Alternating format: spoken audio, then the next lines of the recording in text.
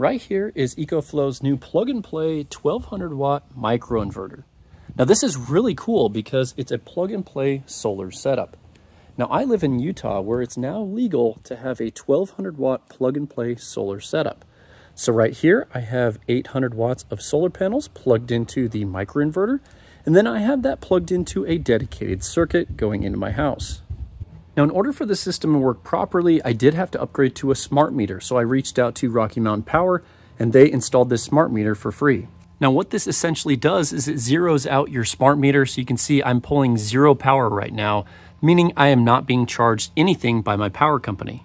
Now, this system is producing about 700 watts right now, and the base load in my house is less than 700 watts. That's why my power meter was showing 0 watts.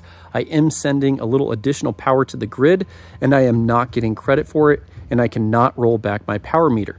I would have to join the Rocky Mountain grid tie agreement plan in order to roll back my power meter and to get credits for the power produced. Now, typically my house has around a 500 to 600 watt base load running all the time.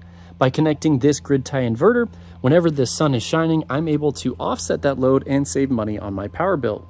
Now, Utah was actually the first state to allow a plug-and-play solar setup like this, good for 1200 watts.